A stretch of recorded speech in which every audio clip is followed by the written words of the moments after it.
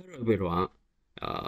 Today, in this article, I will explain how to handle and solve the Android Studio missing constraints in constraint layout error. The solution is simple. As it turns out, it is a constraint issue. Let's get started.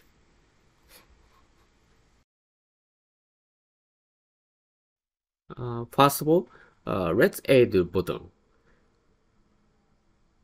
Add the button from the top right corner of the page.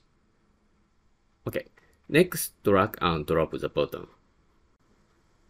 Yes, this time an error occurred.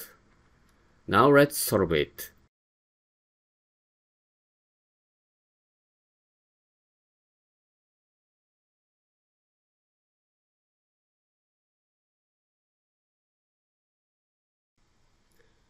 How to deal with it? Once vertical and once horizontally. At least one fixed point should be attached to each side.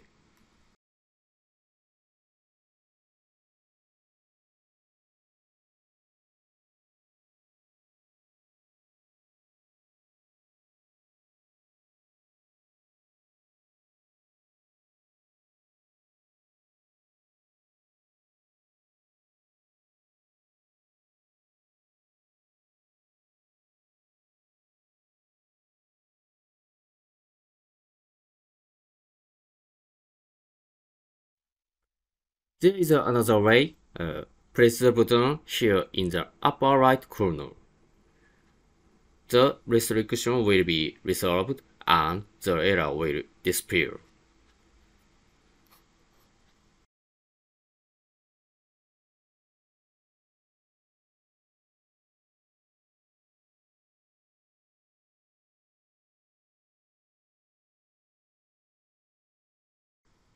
Thank you so much for tuning on our YouTube channel. Next time, stay tuned. Goodbye.